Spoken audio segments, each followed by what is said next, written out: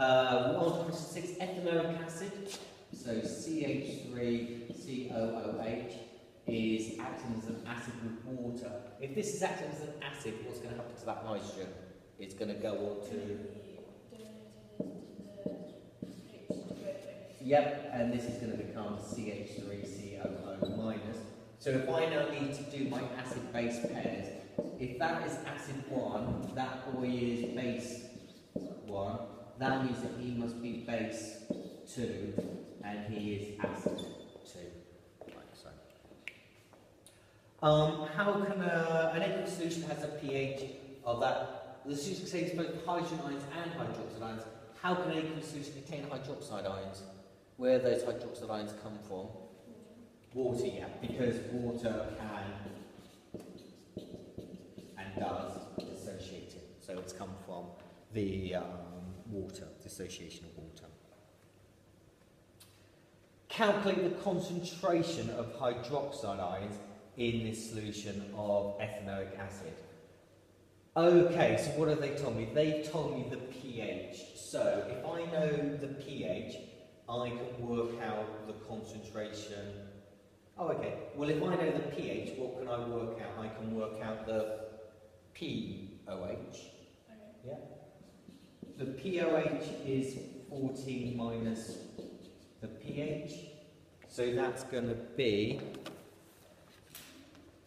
14 minus 3.06. That comes to 10.94.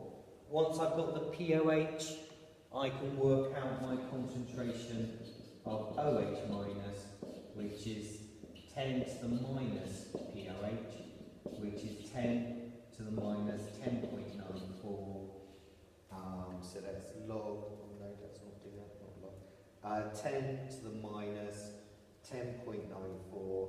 That comes to 1.15 times 10 to the minus 11 moles per decimeter cubed. Right here, so a student adds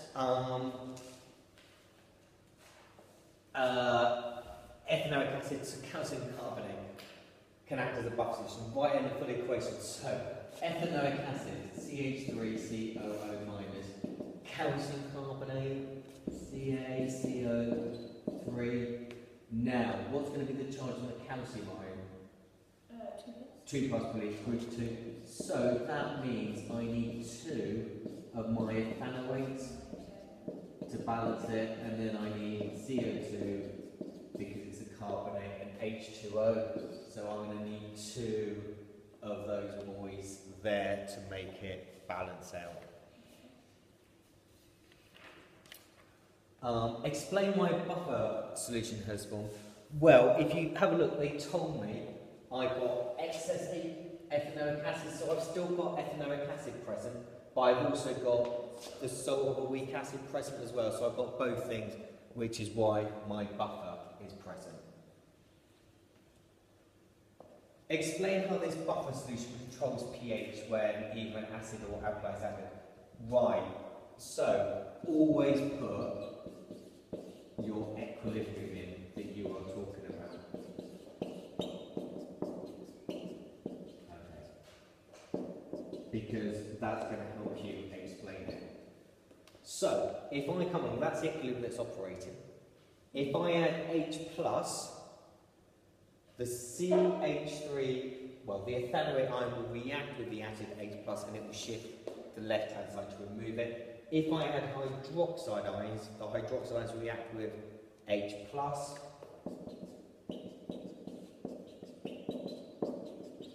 They will be removed from solution and the equilibrium will shift to the right-hand side.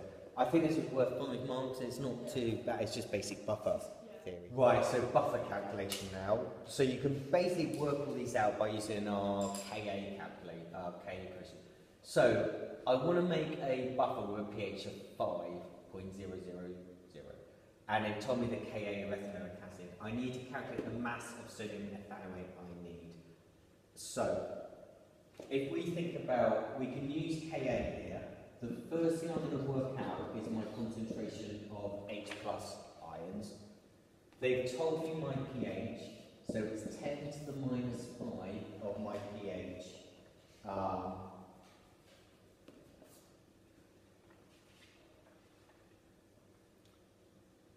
to give me my concentration of upper solution. So that's 10 for my concentration rate plus. Concentration of ethanolate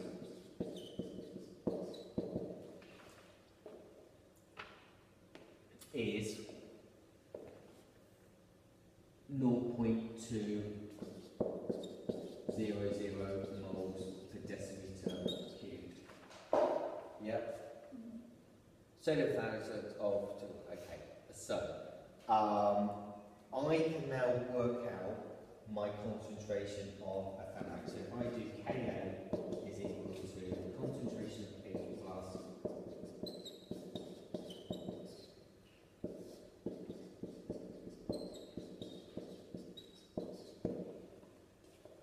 Ka they told me is 1.75 times 10 to the minus 5.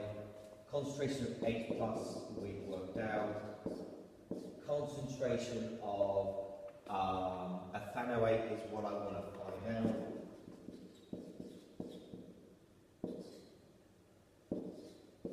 Concentration of ethanoic acid we've worked out, or we've been told it's 0.2. If you rearrange that, your concentration of ethanoic ions comes to 0.35. That's in moles per decimeter cubed. But if that's in moles per decimeter cubed, what is the volume that they want me to be? They want it to be 400. That's the number of moles I need in 1,000 centimetres cubed. So, in 400 centimetres cubed, I need 0.35 divided by 1,000 times by 400. So I'll need 0.14 moles. Because it's 0.35 moles in 1,000 centimetres cubed, but I only want to know how much is in 400. The final step, to find out how many moles, how do I convert that into a mass of ethanolate, sodium ethanolate? Moles and molar mass, yeah. So, mass of sodium ethanolate is equal to 0.14 times the molar mass of ethanolate, which is 82. And that comes to 11.5 grams required. Okie dokie, question 7 then. Standard definition of electrode potential, that's okay, isn't it? Yeah. And including all your standard conditions as well in that. Write an equation for the overall cell reaction. So which one's going to go forward? Yeah, that was positive, and I need to times that one by 2, don't I? So plus copper goes to copper 2 plus Ag, and I need 2 Ags like that. Explain in terms of equilibrium why the cell potential increases. Okay, so we know that that one is going that way. That was going that way. As the reaction proceeds, that is going to the left-hand side. What's happening to my, if the equilibrium is being shifted to the left-hand side, what's happening to the number of electrons on my electrode? It's increasing. So this one is becoming more negative. Okay. What's happening to this one as it shifts that side? You decrease it. This one, I've got less electrons on my electrode, so this one's becoming more positive. So the difference between these two is increasing, isn't it? Yeah. So you can say that this equilibrium is shifting to the left-hand side more, so it's becoming more negative, and the silver is shifting to the right-hand side, becoming more positive, which increases the cell potential. Okay. You okay with that? Yeah, okay. Then a couple of wordy ones. What advantage of using hydrogen? Well, you have less CO2, that's key, because we're not producing CO2, which we know contributes to global warming. One other way hydrogen can be used can be stored, as a fuel for vehicles. It can be liquefied, so it's under pressure as a liquid. But, Can you say fuel? Oh no, can you say fuel cells? I think they've talked about it, Yeah. Aluminium oxide are being also investigated. What is the standard electric potential for the aluminium redox system of this one? Well, the overall cell potential is 2.71. If I just move them out, is going to be the forward minus the backward reaction for this one. So I believe we said it was 2.71 is equal to 0.40.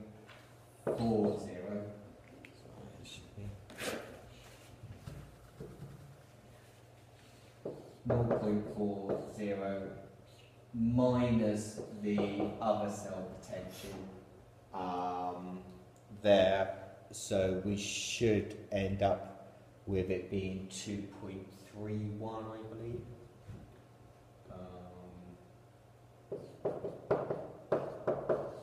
And I believe it's got to be minus by the time you transfer that over there. So if I move, you happy that if I move that to that side, it becomes plus, then it becomes E is equal to 0.4 minus 2.71, which gives you minus 2.3. So To construct an overall equation, this equation you need to times by 4, and this equation you need to times by 3. Notice the electrons, that on the left hand side, they're on the right hand side there. So if we do that, it's going to be 4Al plus 16OH minus plus 3O2 plus 6H2O goes to give me 4AlOH minus plus 12OH minus. And then the key thing to notice is that you can remove that there, and that gives you 4OH minus there. So cancel that.